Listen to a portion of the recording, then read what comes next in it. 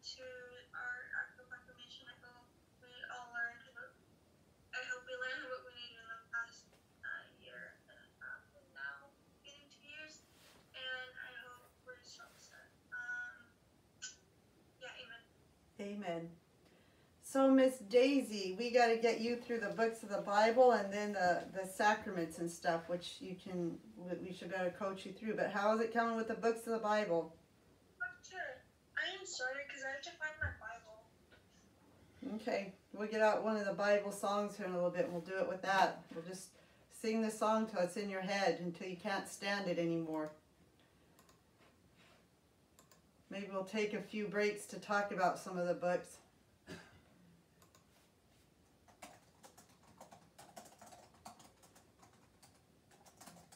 They said her Zoom isn't working, so she's going to be here with me. But Faith, do you have a Bible? Bible.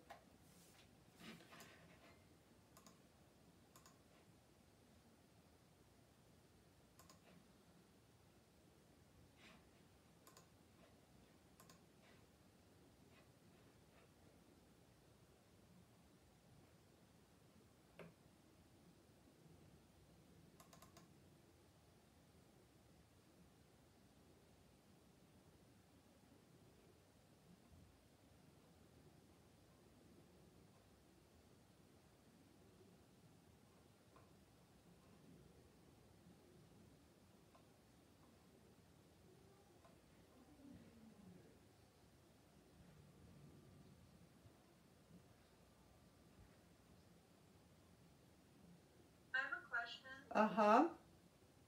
Do we have to do concordance? What's that? Do you have to do concordance for the books of the Bible? Nope.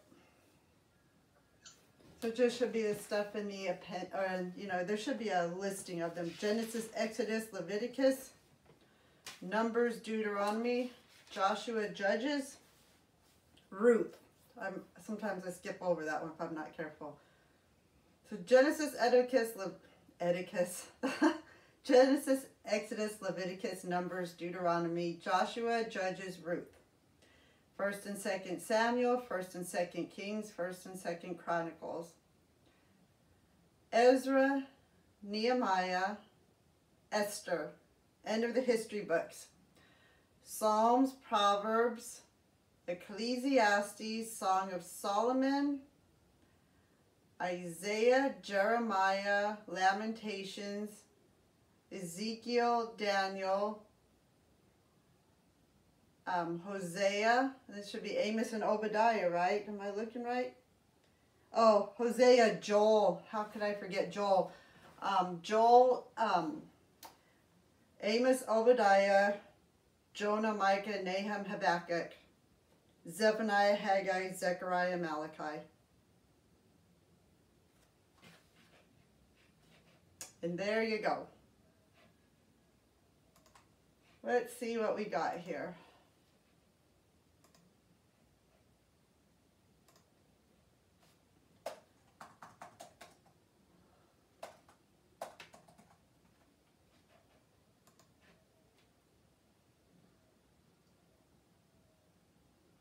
I didn't study this week at all. But I'm going to jump into that. Okay.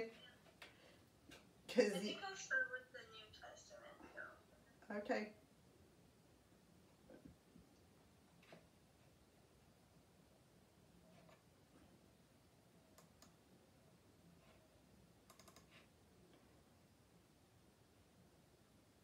This is the checkers game where grandson. That's not what I wanted. Let's see here.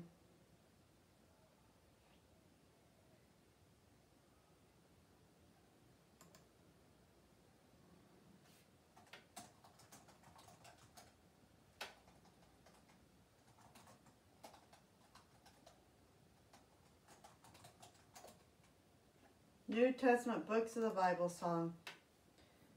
Let's see what we got here. I think this is the one I showed you guys before, so what's the one we'll do again? Share screen.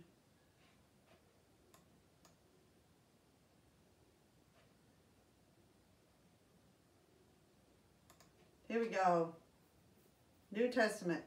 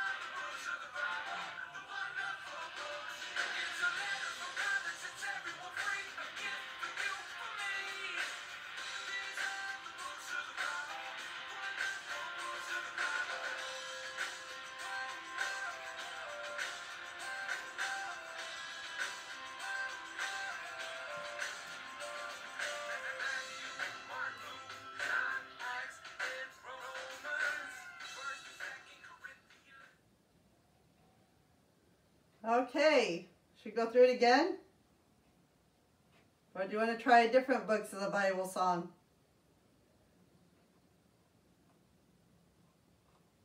You give this one a try?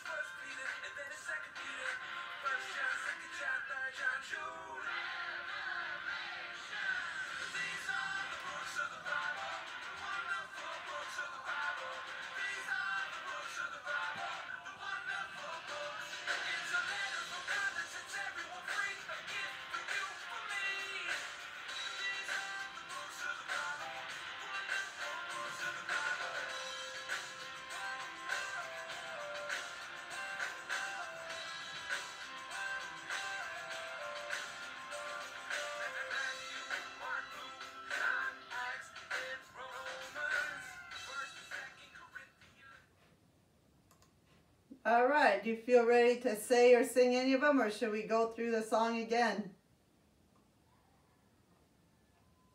I think I'm just gonna go over them in the book.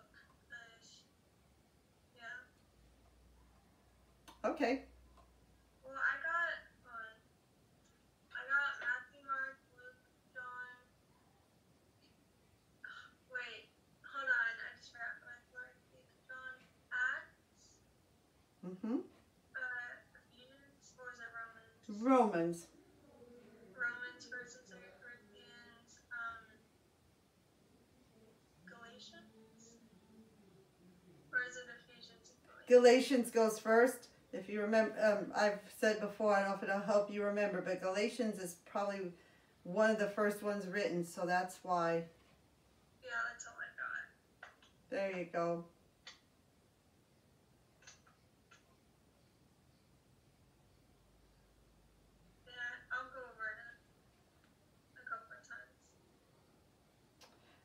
How about, so Yosia, you're all the way through your memory work, and so are you, Faith. Does either of you have any questions about anything right now? Just, will we give Faith a little more, or Daisy rather, a little more study time?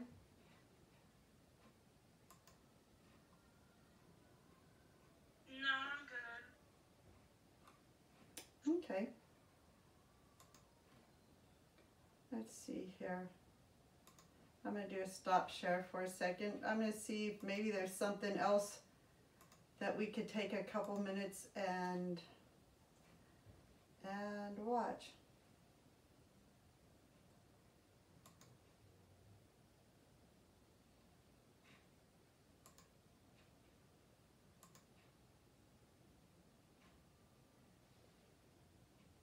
That's not what I meant to do.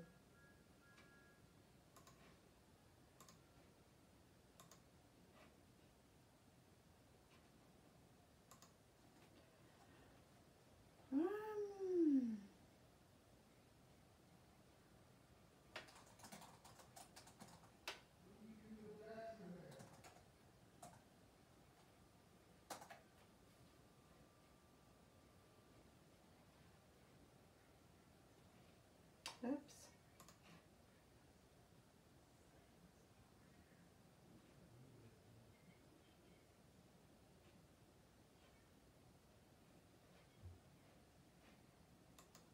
Writing's not that easy, but Grammarly can help. Let me see. I'm trying to find something here for all of us.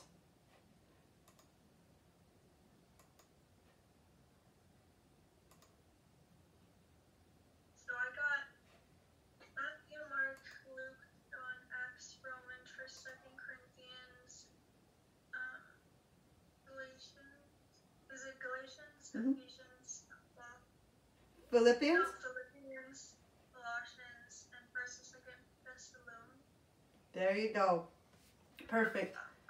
Now you'll have all the men's names that also start with T. So the last of those place names are 1 and 2 Thessalonians with a T. Now you got 3 letters to men, 2 men, 3 letters, start with T.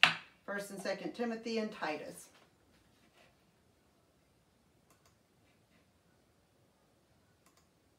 Boy, this is slow and pokey today.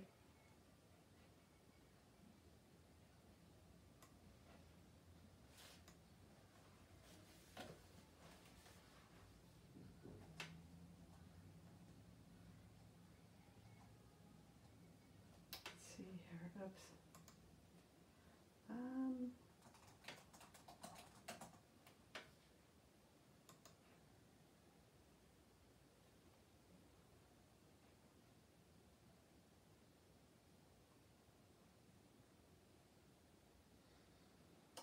Well, let's see. Hopefully this wasn't written by some totally liberal guy, but we'll take a look. It's a little animated short here about the first Christians while we let Daisy keep studying. So, share screen. Christianity, the early church.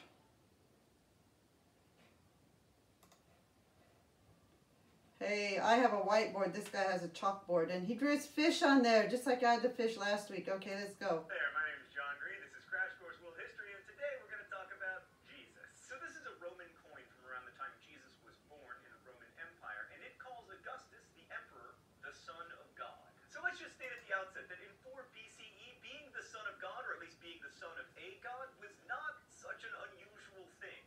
But a poor Jew being the son of God, that was news.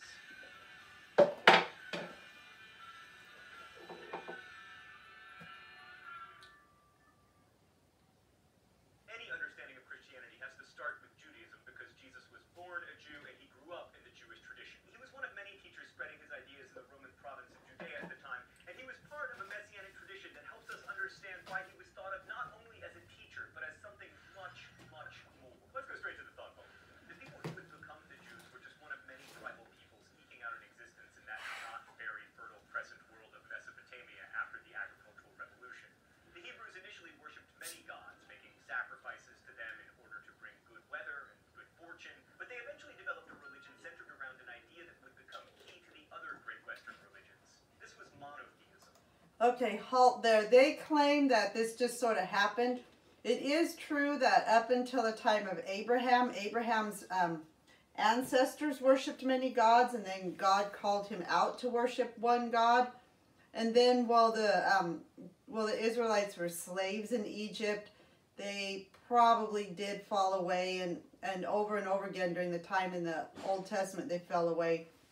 But this is a very human-centered thing. It also usually goes along with the idea of evolution, that species evolved and then religions evolved, and they evolved from having many gods to one God. So inaccuracy right there.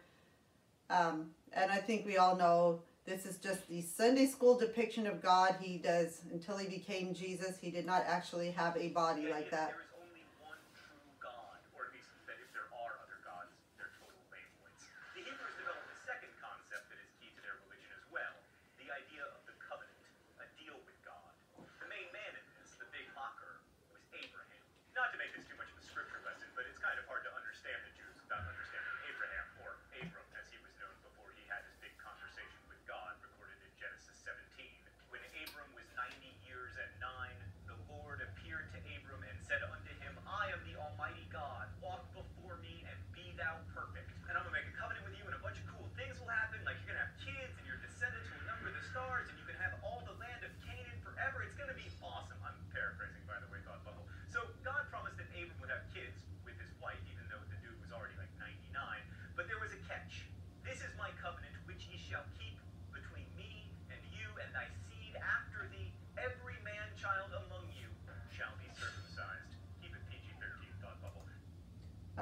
Yeah, King James English there, kind of old. Now that is asking a lot from a guy, especially a 99-year-old geezer like Abram, living in a time before general anesthesia. But those were the terms of the deal, and in exchange, God had chosen Abraham and his descendants to be a great nation. From this, we get the expression that the Jews are the chosen people. Thanks for keeping it clean, Thought Bubble. So some important things about this God. One, singularity. He, and I'm using the masculine pronoun because that's what Hebrew prayers use, does not want you to put any gods before him. He is also transcendent, having always existed, and he is deeply personal. He chats with prophets, sends locusts, etc. But he doesn't take corporeal form like Greek and Roman gods do. He is also involved in history, like he will destroy cities and bring floods and determine the outcome of wars and possibly football games. Football games. Probably most important to us today, and certainly most important to Jesus. This God demands moral righteousness and social justice. So this is the God of the Hebrews, Yahweh, and despite many ups and downs, the Jewish people have stuck with him for, according to the Hebrew calendar, at least over 5,700 years. And he has stuck by them too, despite the Jews being on occasion something of a disappointment to him, which leads to various miseries, and also to a tradition of prophets who speak for God and warn the people to get back on the right path, lest there be more miseries. Which brings us back to our friends, the Romans. By the time Jesus was born, the land of the Israelites had been absorbed into the Roman Empire as the province of Judea. At the time of Jesus' birth, Judea was under the control of Herod the Great, best known for building the massive temple in Jerusalem that the Romans would later destroy. And by the time Jesus died and expanded, Judea was under the rule of Herod Antipater, also unhelpfully known as Herod. Both Herods ultimately took their orders from the Romans, and they both show up on the list of rulers who were oppressive to the Jews, partly because there's never that much religious freedom in an empire, unless you are, wait for it, the Mongols. Or the Persians. Also, they were Hellenizers, bringing in Greek theater and architecture and rationalism. And in response to those Hellenistic influences, there were a lot of preachers trying to get the Jews to return to the traditions Okay. and godly ways of the past, including the Sadducees and the Hold on. Pharisees and the Essenes and the Zealots.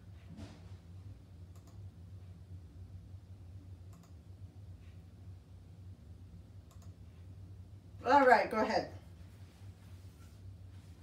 Okay.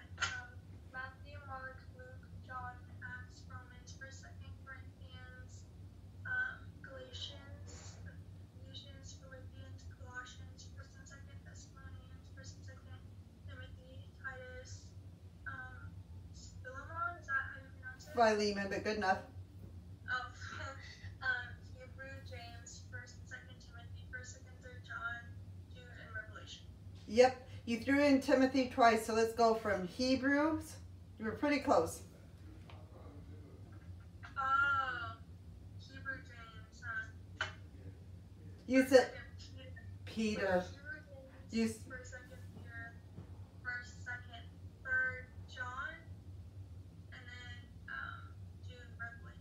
Very good.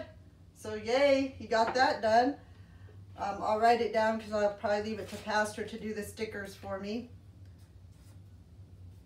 I just need to work on the old one. Do you want to hear an Old Testament song first to start you out or not? Sure. All right, let's see here. Oops.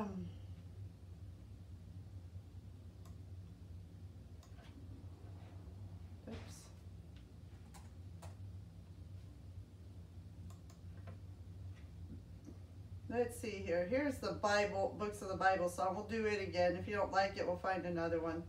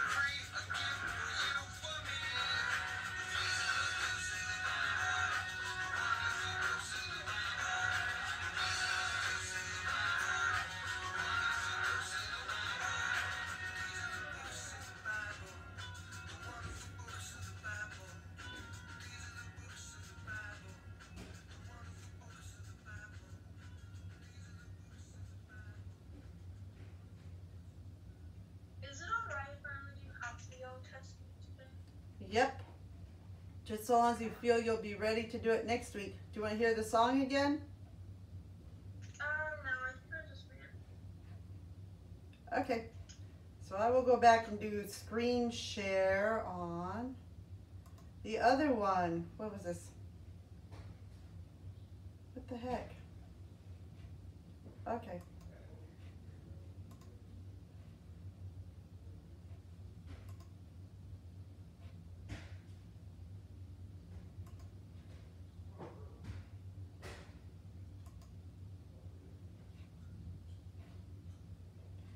Okay, you guys seeing the same guy in his purple shirt with the Star of David on the chalkboard?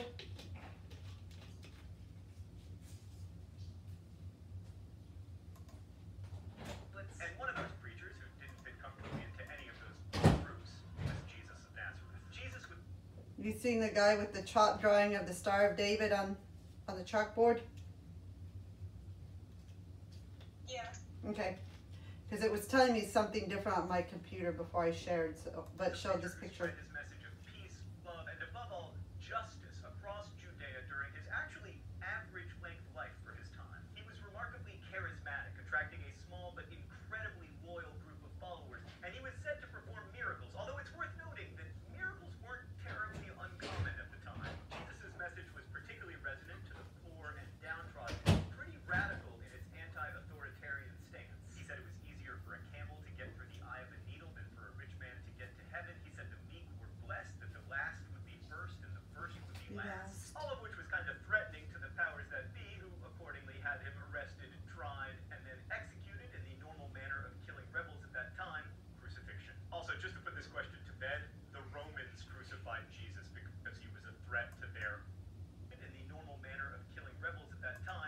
Hold on a second. I'm gonna anti-authoritarian state. pause it. It's easier for a camel to get through the eye of a needle than for a rich man to get to heaven. He said the meek were blessed, that the last would be first and the first would be last. All of which was kind of threatening to the powers that be, who accordingly had him arrested and tried and then executed. And you see what? There's that Jesus of Nazareth, and they're showing it in several languages. Well, they're at least it looks like they're trying to maybe show it in Latin, and I think it's supposed to be the Aramaic right there. Jesus Nazarenas Rex.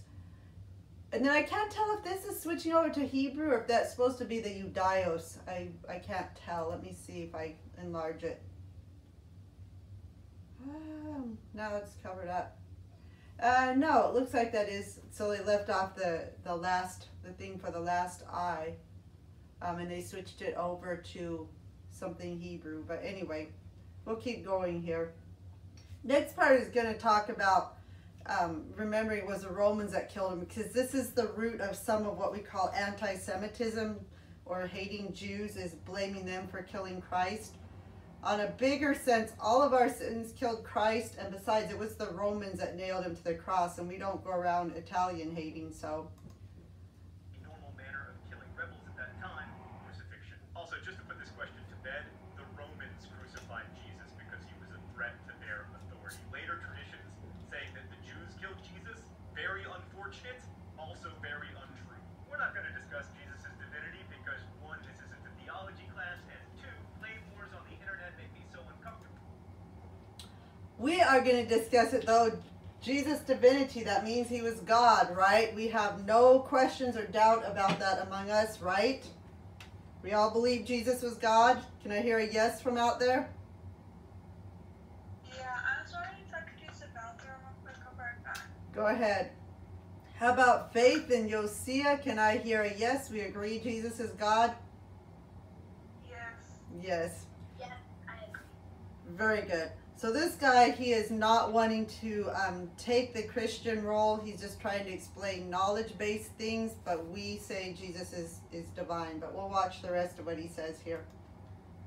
That I have to turn to camera 2. Hi there, camera 2. I'm here to remind you that 3, fighting over such things like fighting over whether the proverbial cake is alive rarely accomplishes anything. Plus, 4, what matters to us is the historical fact that people at the time believed that Jesus was the Messiah, the anointed one, the Son of God. And they believed that he would return someday to redeem the world, which leads us to 2 questions about Christianity. First, why did this small group of people believe this? And second, why and how did that belief become so widespread? So why would people believe that Jesus was the Messiah? First, the Jews had a long tradition of believing that a Savior would come to them in a time of trouble. And Judea, under the rule of Herod and the Romans, definitely a time of trouble. And many of the prophecies about this Savior point to someone whose life looks a lot like Jesus's. For instance, Isaiah 53 says the person will be misunderstood and mistreated, just like Jesus was. He was despised and rejected by men, a man of sorrows and acquainted with grief, and as one from whom men hide their face, he was despised, and we didn't respect him. And a lot of the prophecies, like Daniel 7:14, for instance, explain that when the Messiah comes, there will be this awesome, new, everlasting kingdom. And that had to sound pretty good to people who'd had their autonomy taken away from them. So some religious Jews saw Jesus in those prophecies and came to believe, either during his life or shortly thereafter, that he was the Messiah. Most of them thought the new everlasting kingdom was right around the corner, which is probably why no one bothered to write down much about the life of Jesus for several decades, by which time it was clear that we might have to wait a bit for this brilliant new everlasting kingdom. I should note, by the way, that the idea of a Messiah was not unique to the Jews at the time. Even the Romans got in on the action. For instance, the Roman poet Virgil wrote of a boy who shall free the earth from never-ceasing fear. He shall receive the life of gods and see heroes with gods commingling. Sound familiar? But Virgil was writing about Emperor Augustus in that poem, not Jesus, which points again to the similarities between the two. Both called sons of God, both sent to free the earth from never-ceasing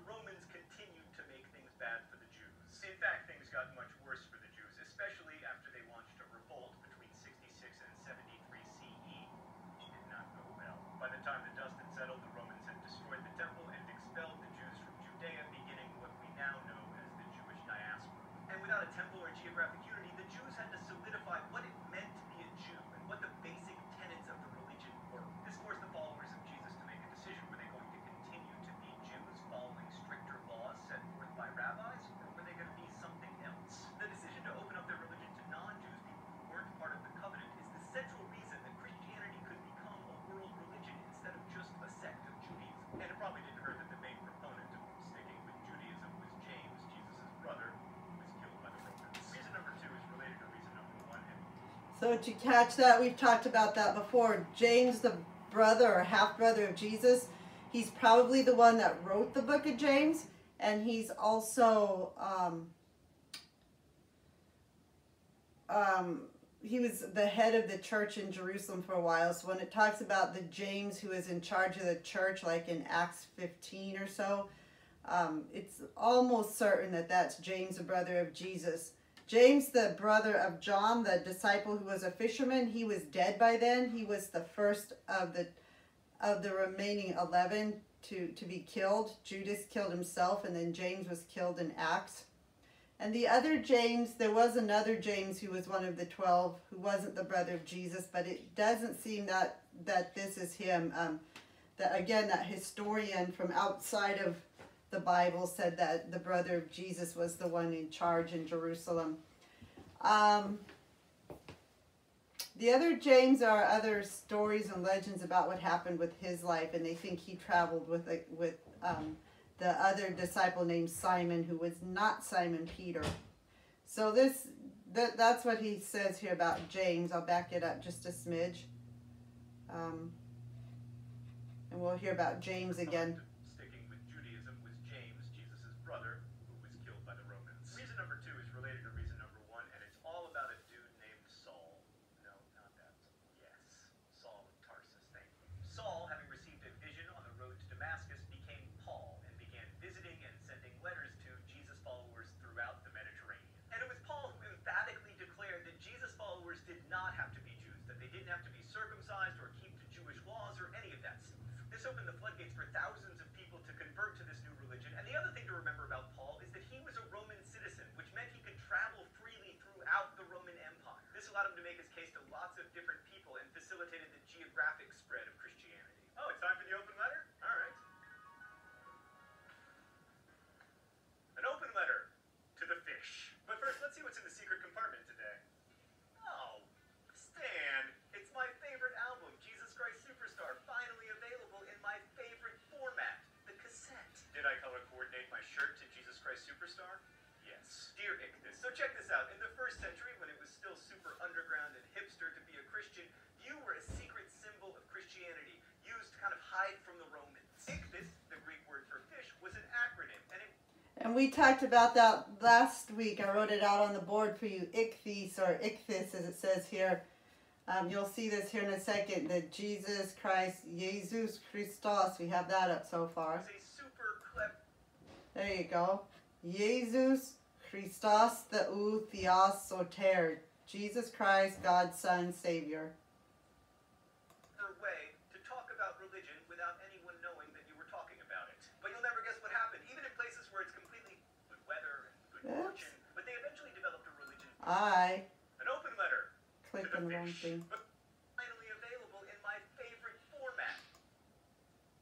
In the 1st century, when it was still to kind of hide from the Romans, Ichthys, the Greek word for fish, was an acronym, and it was a super clever way to talk about religion without anyone knowing that you were talking about it. But you'll never guess what happened, even in places where it's completely fine to talk about Christianity now and to use, regular Christian symbols like the cross. You have had a huge resurgence thanks to the plastic automobile decal industry. I mean, seriously, Ichthys, I haven't seen a comeback like this since Jesus. Best wishes, John Green. And lastly, Christianity was born and flourished in an empire with a common language that allowed for its spread. And crucially, it was also an empire in decline. Like, even by the end of the 1st century CE, Rome was on its way down. And for the average person, and even for some elites, things weren't as good as they had been. In fact, they were getting worse so fast that you might have thought the end of the world was coming. And Roman religion offered no promise of an afterlife and a bunch of squabbling, whiny gods. Sorry if I offended. So the whole thing about the promise of the afterlife, what the Greeks and Romans offered for an afterlife was kind of this shadowy underworld. Like it says here, They did go to the underworld, but it wasn't a concept of salvation. If you were a super awesome hero, they might take you up to Olympus, like Hercules, who was half god anyway. But most people stayed in what was called Hades, which is not burning hell in the sense we talk about hell, but it was just a shadowy existence. And then some few people were tortured in Hades, like a guy named Tantalus. We get our word tantalize from it. He did something really rotten, and they put him in this pool of water, where the gods did, where he would try and dip down to get a drink of water because he was just super thirsty, and the water would always dip as he dipped himself, so he could never get to the water even though it was right there. And they put a cluster of grapes up above him because he had eternal hunger, and when he would reach for the grapes, they'd always just go right out of his reach. And then there was another guy named Sisyphus, and if you ever feel like you have to repeat your day over and over and over again every day, that is just extremely boring.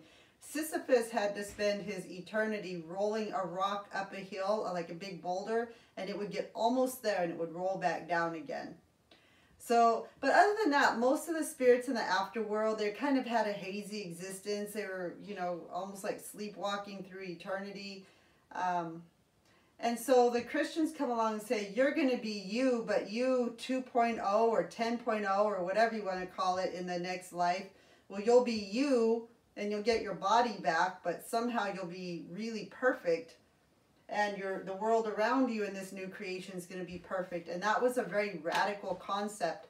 And for these people who are living in a hopeless situation, the promise of the afterlife was very important to them.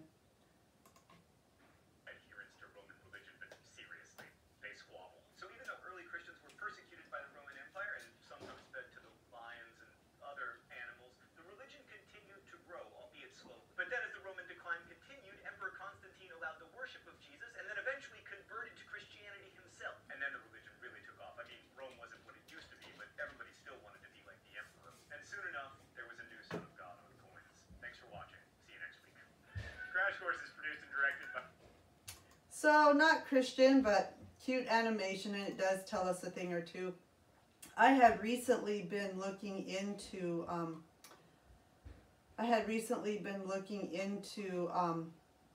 how Christianity took off, and this particular Hi there, my name is John Reed. This is Crash Course. this particular video was pretty similar to that. How you coming, Daisy? Do you need a little more time to study? Yeah, I need more time. This one's long. Do you want to go through the song again? Yeah. Okay. Let's see here.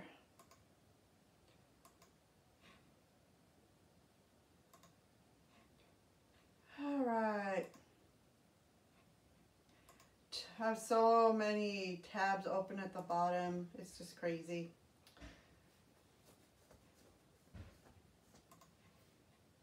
There we go. All right.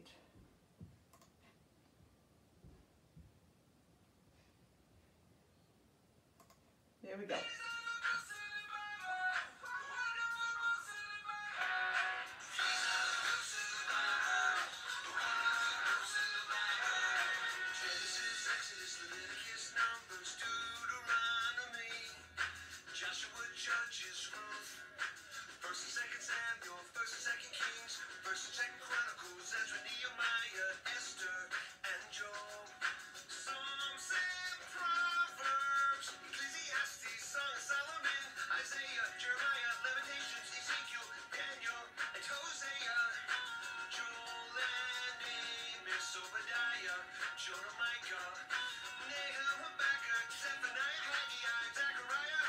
Bad chair dancing.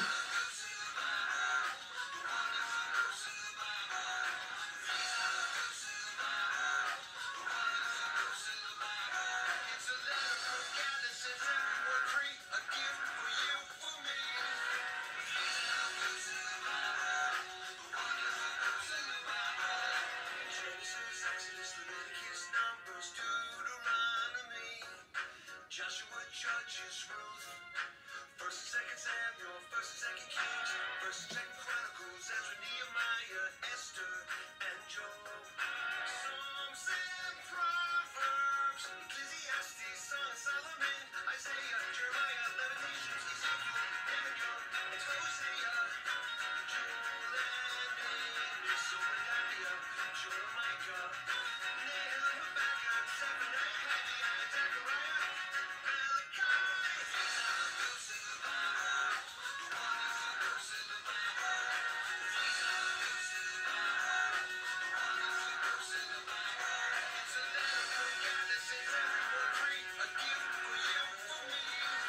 These are the books of the Bible, the wonderful books of the Bible.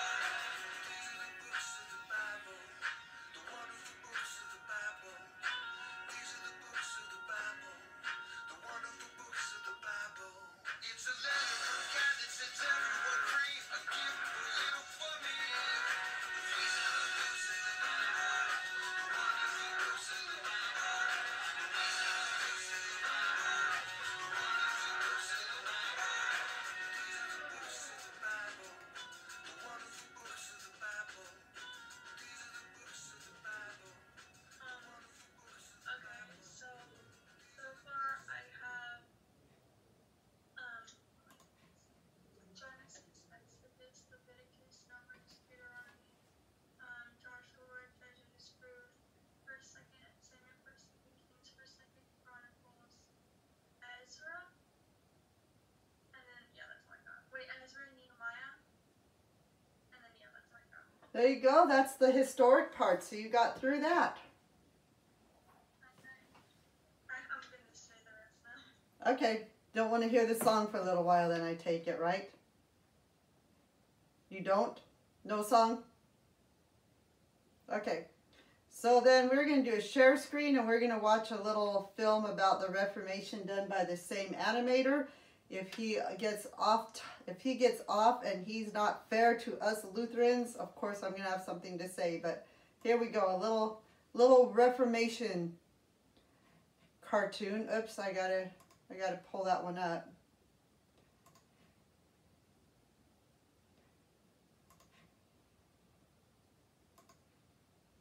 All right.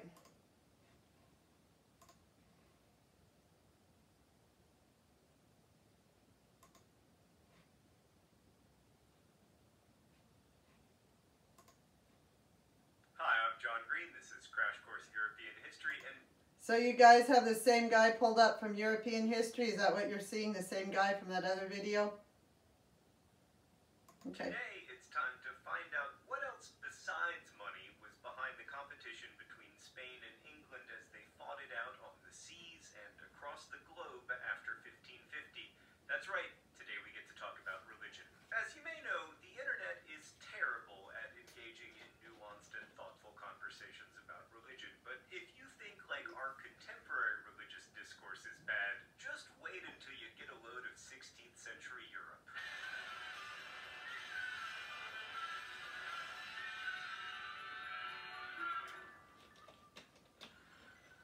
Okay, so over the centuries, the Catholic Church had developed a powerful structure under the papal monarchy. Its courts, religious laws, local priests, and a huge bureaucracy of religious officials enforced its domination. And Catholic ideas of the time backed up social and political inequality. For example, church teachings described monarchs and noble people as closer to God than ordinary people. It also had ideas about how the universe worked and sought to repress those whose ideas were different, as we'll discuss further when we turn our attention to the scientific revolution. But in general, Catholic domination of so many aspects of life produced so much resistance beginning in the early 16th century that European Christianity eventually split into two, and then split into like 17,000 competing subgroups. It all starts with Martin Luther, a bright young German man whose father wanted him to become a lawyer, as so many fathers do, so Martin Luther went to law school. But his real concern, even after getting his law degree, was salvation, so he became a devout monk. Still, though, he was agitated, worried about salvation generally, and specifically about church teachings that faith and good works were needed to achieve salvation.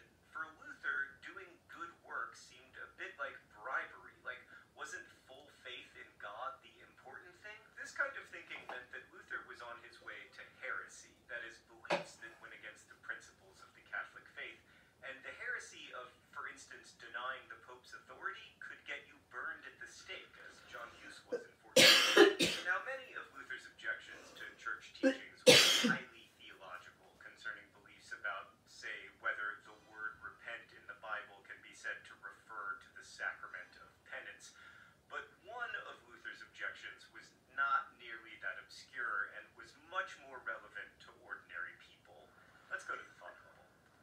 So in Catholic doctrine, there was a state after death called purgatory, a kind of holding place for souls that are not pure enough to ascend to heaven, but not bad enough to go to hell. Souls in purgatory can be purified by prayers from the living and also purified by tortuous afterlife punishment. And in 1517, the Pope issued a special indulgence to raise money to continue building the splendid St. Peter's Basilica in Rome. Purchasing one of these indulgences was said to release a soul from purgatory. So if you had a deceased family member or friend whose sins might not have been totally cleansed through their faith in good Sure. works, you could Yes, ma'am. So you know what I said? Do you want me to say it all over again when I have my new part? Or can I just start where I stopped? And then Start where you stopped. Okay. buy an indulgence and get them a ticket to heaven. Now, this may sound to you like a naked attempt to use people's worry and grief as a cash grab, and Luther agreed. Like, one monk who sold indulgences literally said, quote, "Don't you hear the voices of your dead parents and other relatives crying out, 'Have mercy on us, for we suffer great punishment and pain'? From this you could release us with a few alms. Why do you treat us so cruelly and leave us to suffer in the flames when it only takes so little to save us?" I'm not here to criticize any particular religion, but that is a smidge manipulative. It wasn't only Luther who took offense to this practice. Merchants and artisans also noted that it seemed a lot like blackmail. Many city dwellers objected to their hard-earned money going to support the aristocratic children of the wealthy who held high positions in the clergy and lived in luxury without ever having to, earn money. Thanks, Thought Bubble. So for Luther, salvation wasn't something you bought, either by good works or by purchasing indulgences. Instead, he believed in salvation by faith alone, and so one should seek to fortify one's faith. In 1517, Luther, then in his early 30s, composed 95 theses expressing questions and differing opinions on these and many other theological issues, perhaps posting them to the door of the Chapel of Wittenberg. But in whatever form, his ideas spread. Soon, papal documents and books of canon law were being burned by students during protests as earnest young Christian humanists vented their anger, and Luther's initial questioning of the church rapidly became rejection. "For we claim the papacy not to be the Holy Church," Luther stated, "nor any part of it, and we are unable to cooperate with it. This rejection That was a wild-looking Luther looking green, wasn't it? of the Catholic Church as it operated in the early 16th century came to be known as the Reformation. Luther began to take on the entire church establishment. In European Catholicism at the time, priests were the authority. They read the Bible and then told you what it said. But Luther argued that priests, like all people, were themselves sinners, and that the only true authority was the Bible. It was, he argued, the Word of God that provided the relationship with God, not the word of priests. He believed that the hierarchy of priests and bishops and cardinals and the Pope was inherently corrupt, and that such corrupt individuals could hardly serve as intermediaries with the divine. Sola scriptura, only the Bible or Scripture, was his motto, alongside the keys to salvation, sola gratia and sola fide, only grace and only faith. The idea of sola scriptura led to a wide-ranging revolution, especially by boosting reading and individual study, because suddenly it was important not just for scholars to learn to read, but for everyone, because the written word of God was the way to God. Now, at first, authorities didn't see cause for alarm, although early in 1521 the Pope did excommunicate Luther. Several months later, Luther was summoned before representatives of the Holy Roman Empire at the Diet of Worms, which is overwhelmingly the easiest history term to remember because they literally called it the Diet of Worms. Leading the assembly in the town of Worms, Germany, was the Holy Roman Emperor, Charles V. Oh, did the globe open? I don't get it. It's just a can of mixed nuts. What does that have to do with the Diet of Worms? Oh, Stan! Gah. Very frightening. I have a diet of worms. It's good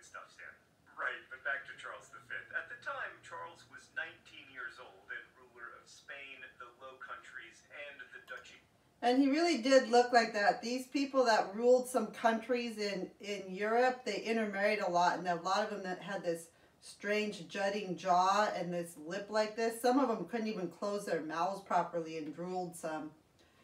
It was the result of too much intermarrying. Of Burgundy, also the entire Habsburg Empire, Italy, all the Spanish possessions in the Western Hemisphere and Southeast Asia, which, I mean, if you've ever met or been a 19-year-old, you'll know is a lot of responsibility for someone who cannot legally drink wine in the United States. Although, on the other hand, he does look like he's 50 in this stained glass window of the Diet of Worms. Charles's rulership of the Holy Roman Empire was gained through the votes of electors who had selected him from other royal or noble contenders. Among those electors was the Elector of Saxony, Frederick the Wise, whom Charles had bribed for his vote.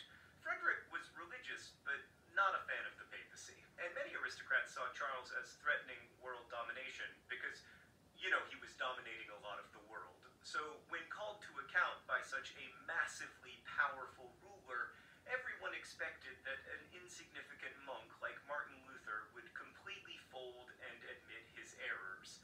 But he did not. I can do no other, he supposedly said, of maintaining his new belief. The 500th anniversary for this event passed just a few weeks ago, by the way. The anniversary of Luther standing there and saying in front of this mighty emperor, when they said, you need to retract your teachings, he said, here I stand, I can do no other. The Holy Roman Emperor then declared him an outlaw to be captured, but German princes took his side, and Frederick the Wise hid and protected Luther. Why? Well, that remains one of the great unanswered questions of history. Maybe it was because Frederick was genuinely concerned about papal abuses, maybe because Frederick felt that Luther couldn't get a fair trial, maybe because he felt that Luther and the reform movements he was leading would limit Charles's power. Regardless, after Frederick's death, his brother and successor continued to protect Luther and his followers, helping in 1530 to organize the Schmalkaldic League of Protestant Princes to protect the Lutherans, which, I mean, as names go, is no Diet of Worms. On the other hand, if Marvel's looking for a new superhero franchise, how about the Schmalkaldic League of Protestant Princes? Early in the 1520s, Luther wrote tracts outlining his beliefs in greater detail. He also translated the New Testament of the Bible into German, that is the local language or vernacular, instead of elite Latin. And thanks to the printing press, 200,000 copies were printed in the 1520s and early 1530s, and many more of his other writings went into print. The Reformation went from being local to being German to being a European-wide movement, in large part thanks to the printing press. Meanwhile, many German princes took up the Lutheran challenge to the Holy Roman Emperor. If Charles was against reform, many princes would be for it as a way of restraining the emperor's power.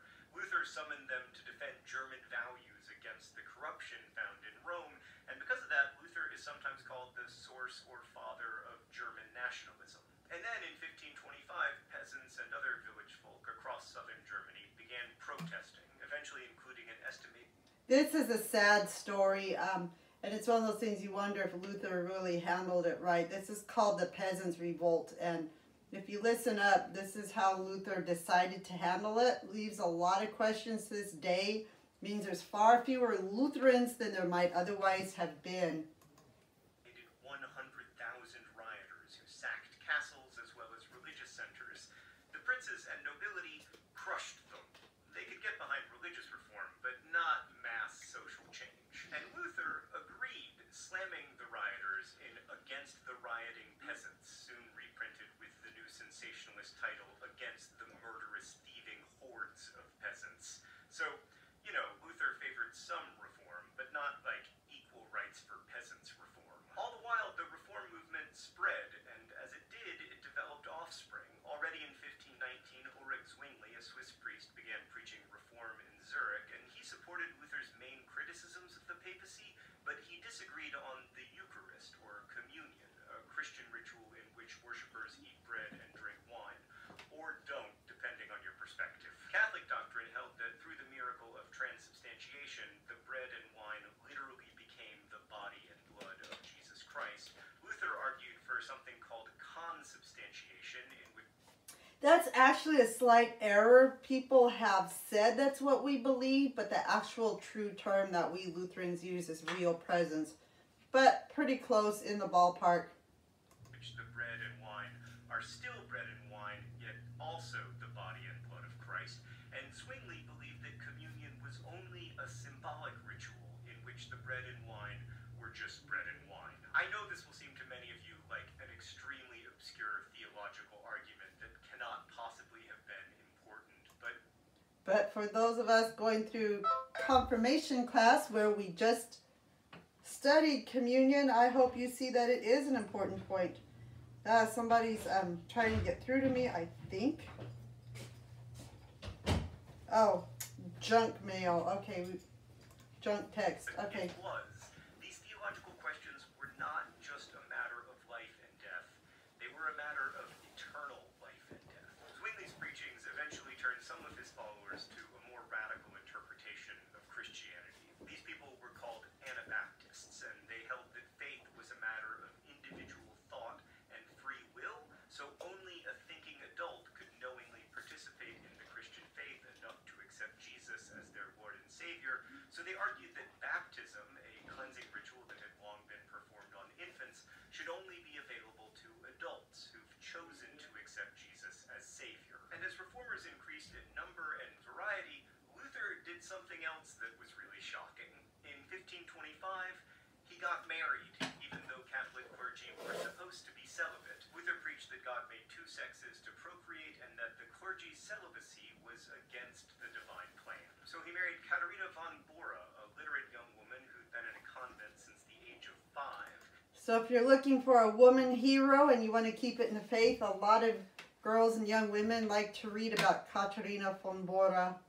She was put away in a nunnery, a convent, by her stepmother when she was 9 years old. And Luther sprung a bunch of these nuns, and she was not satisfied to marry anybody but him, and that's not what he had in mind for himself, but eventually he saw the wisdom of it and he grew to love her. But here's more. And this was controversial even among his supporters. One of Luther's best friends and admirers lamented that by marrying, Luther, quote, revels and compromises his good reputation precisely at a time when Germany stands in need of his spirit and authority. But Luther wrote a lot about marriage and sermonized about it too for the prince's nobility and his growing number of followers. One of these lectures refers to the story of Adam and Eve as written about in the book of Genesis in the Bible. Moreover, this designation, woman, carries with it a wonderful and pleasing description of marriage, in which, as the jurist says, the wife shines by reason of her husband's rays. Whatever the husband has, this the wife has and possesses in its entirety. The result is that the husband differs from the wife in no respect than in sex. This certainly wasn't equality as we now understand it, what with the wife shining by reason of her husband's rays, but the notion of equity of marital property was heresy piled on top of the heresy of clergy marrying. All of this led to the Holy Roman Emperor Charles V deciding to put down the pesky Protestant princes of the Schmalkaldic League once and for all in 1546 and 1547, and he almost did so. He had vast resources at his disposal, including tough soldiers from the Spanish armies who defeated the League and captured some of the leading Protestant princes, and Catholicism appeared to be making a comeback. But then, in 1552, the League suddenly took to the field again, roundly defeating the imperial forces. In 1555, the Peace of Augsburg decreed that whoever ruled would determine the religion of his territory. And so communities would be Catholic or Protestant based on the religion of their prince. Whew, we really dodged a religious war bullet. No, the Reformation story was not over. Luther had called church corruption a horrid abomination, and its defenders excrements and vermin. And those who now entered this titanic religious struggle in other parts of Europe would be just as vehement, even if they were following different plots. The finer points of theology continued to divide people, as did the politics of religion and overseas empire. In short, more bloodshed was to follow. We'll take that up next time. Thanks for watching. Thanks so much for watching Crash Course Theology. Well, that was a thing. Any thoughts on that Reformation video?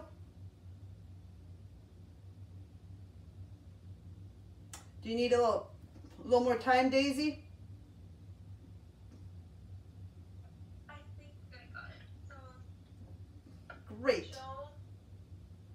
Okay, so Joel, Psalms, Proverbs, Ecclesiastes, Solomon, Isaiah, Jeremiah, Lamentations,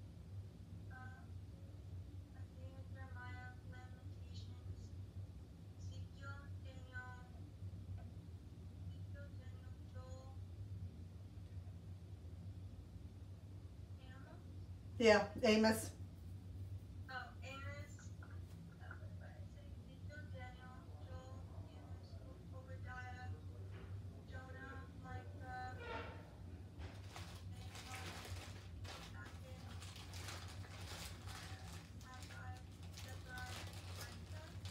Malachi is the last one, but yeah. Oh, Malachi. There you go. Very good. All right. So I'm going to go through it with you because I said you only have to do half at a time, but see if you can say the whole thing with me. I have my Bible closed. Someone else may have to fact check us if, if I lead us astray. So hopefully the transmission delay won't get to us too much. We'll try this together, right? I'll go slow because of transmission delay. Genesis, Exodus, Leviticus, Numbers, Deuteronomy, Joshua, Judges, Ruth, 1st and 2nd Samuel, 1st and 2nd Kings, 1st and 2nd Chronicles, Chronicles, like the Chronicles of Narnia, Ezra, Nehemiah, Esther. End of the history. Job, that's right. Psalms, Proverbs, Ecclesiastes, Song of Solomon, Isaiah, Jeremiah, Lamentations, Ezekiel, Daniel, Joel, Amos, Obadiah, Nahum, Habakkuk, Zephaniah, Jonah, Micah. Okay. Or no, Jonah. Let me see, what did we do here? All right. Yeah, it should be. Let me find this back where we got off here. So, Amos, Obadiah, Jonah, Micah. Yes, I left them out there. Amos, Obadiah, Jonah, Micah, Nahum, Habakkuk, Zephaniah, Haggai, Zechariah, Malachi. Yeah, maybe we should do it again because I messed up too. So, Genesis, Exodus, Leviticus, Numbers, Deuteronomy, Joshua, Judges, Ruth, 1st and 2nd Samuel, 1st and 2nd Kings, 1st and 2nd Chronicles, Ezra, Nehemiah, Esther, Job, Psalms, Proverbs, Ecclesiastes, Song of Solomon, Song of Solomon, and then Isaiah, that's right, the prophets, Isaiah, Jeremiah, Lamentations, Ezekiel, Daniel, Amos, Obadiah, Jonah, Nahum, Habakkuk, Zephaniah, Haggai, Zechariah, Malachi. All right. How's everybody feel now?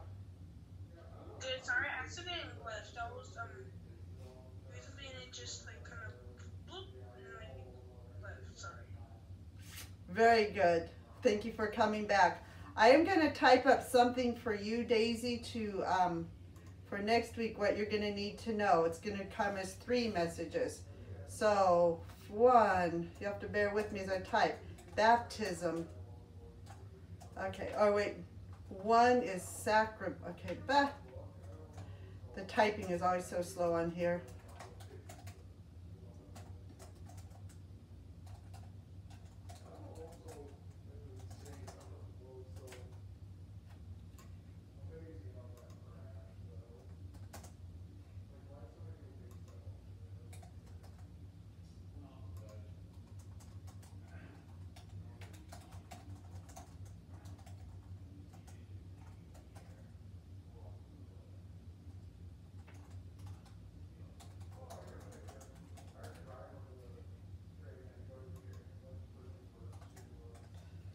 All right.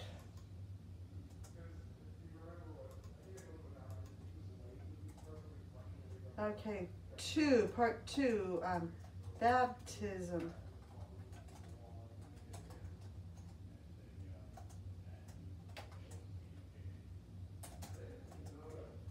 The washing of rebirth. Physical element is water. Romans. Anybody else here remember what chapters we find baptism in? Romans chapter 6 and Titus chapter 3. So Romans chapter 6 is where you find the discussion of dying with Christ through baptism and rising again. Titus chapter 3 is where it calls it a washing of rebirth. So you know how it says A, B, and C? Do I just need to know that, or is it like an ABC choice answer? Oh, you need to know all 3 of those? Thanks for asking. Yeah, those are the 3 parts of how we define a sacrament. Thank you so much. Lord's Supper.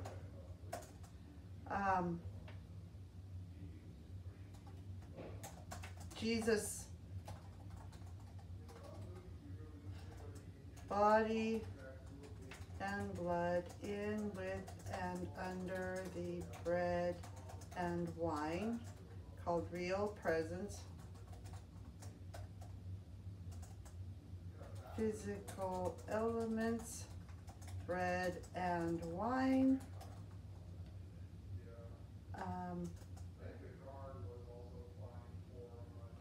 Let me see here.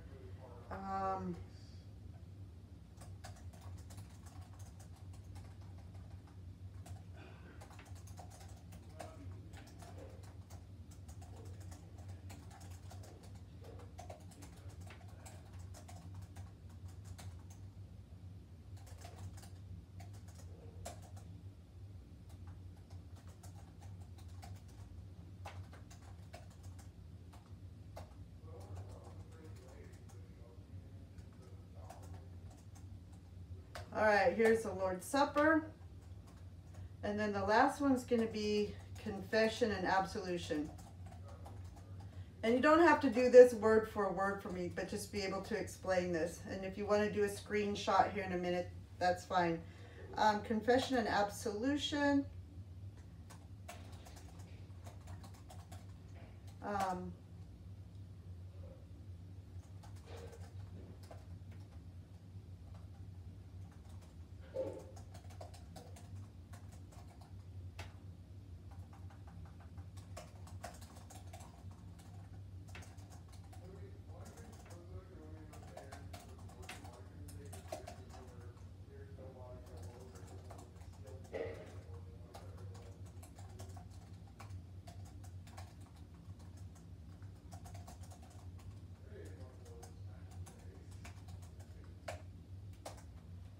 Okay, so those are the things. Do you need for me to scroll up or down so you can see it? Or, well, you can scroll up and down on your own screen, right?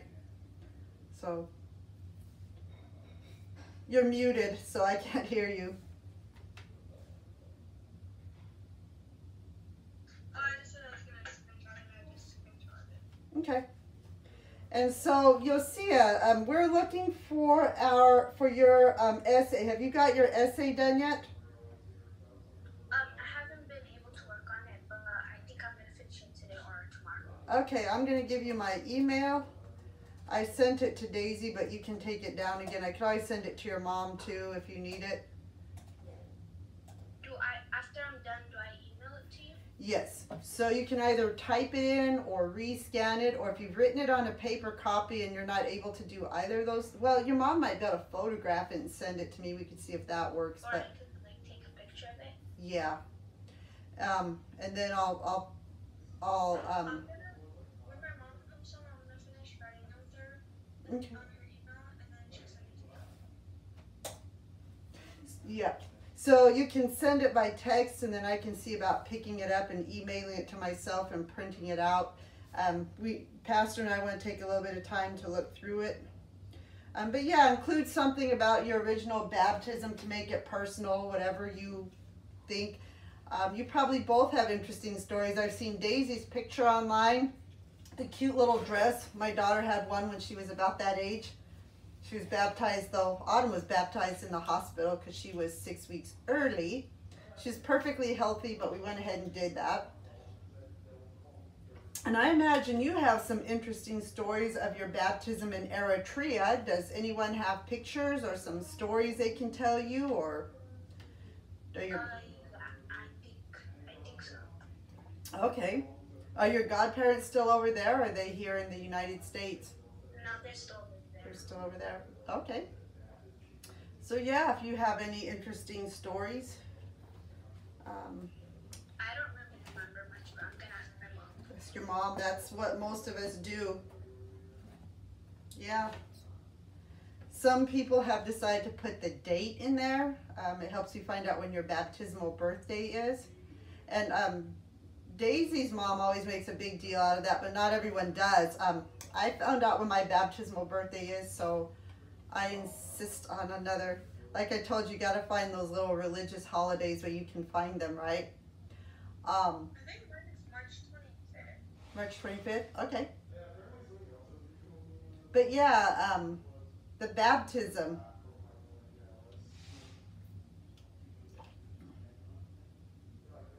So you can put that in there.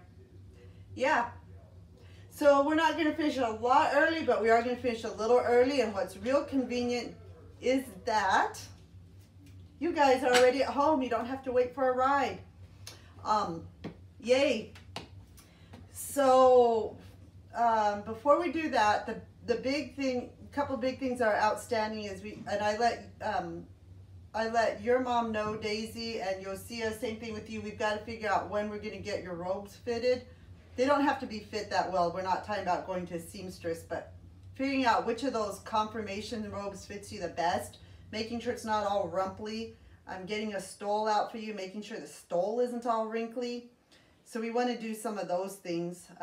Either next Sunday when you're at church, if you want to go to the cabinet where confirmation robes are and start looking around, or like Sunday morning church. I don't know if you're going to come live, or if because of Mother's Day, if you decide not to come live, let me know. And I'll just probably teach from home again. But yeah. Confirmation robes and confirmation.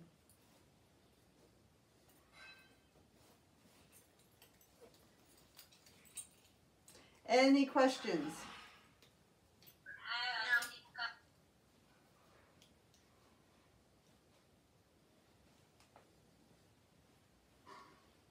Anybody else have anything else to add?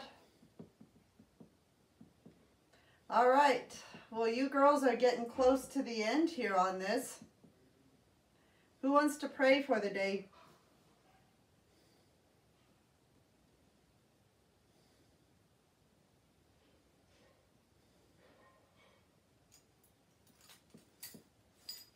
All right. Well, if no one else wants to pray, I guess I'll say the prayer. I'm kind of thinking we forgot to open with a prayer, but I think God was with us here anyway. I don't remember actually doing the prayer at the start. They said you'd say the prayer. Okay, go ahead.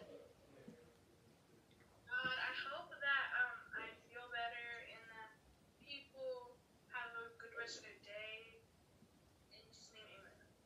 Amen. Thanks for praying. Amen. You all have, as oldsters say, you all have a blessed Have a week. nice day. Bye. You too. Take care. Bye.